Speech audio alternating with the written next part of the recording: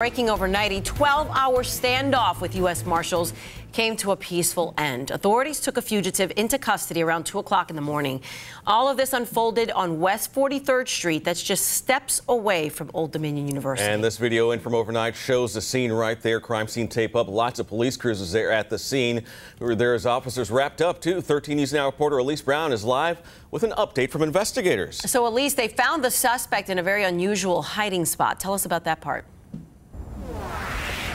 Yeah, that's right. Good morning, Lucy and Andre. Marshals found the suspect hiding in the attic under insulation. Neighbors here breathing a sigh of relief that now that person is in police custody. That all wrapped up around 2 o'clock this morning, but they had been out here for several hours. One woman telling us officers wouldn't even let her go into her home where her dog was. She wasn't able to take her dog out, feed her dog or anything.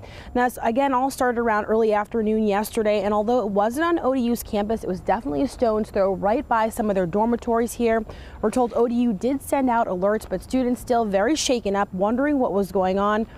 During the standoff, police did take several people who were also inside this home into custody, including one person who tried to run away. But of course, everyone can now return to their homes who wasn't able to get here before. We're working to learn who that suspect is and what charges they face. As soon as we know, we'll be sure to update you at home.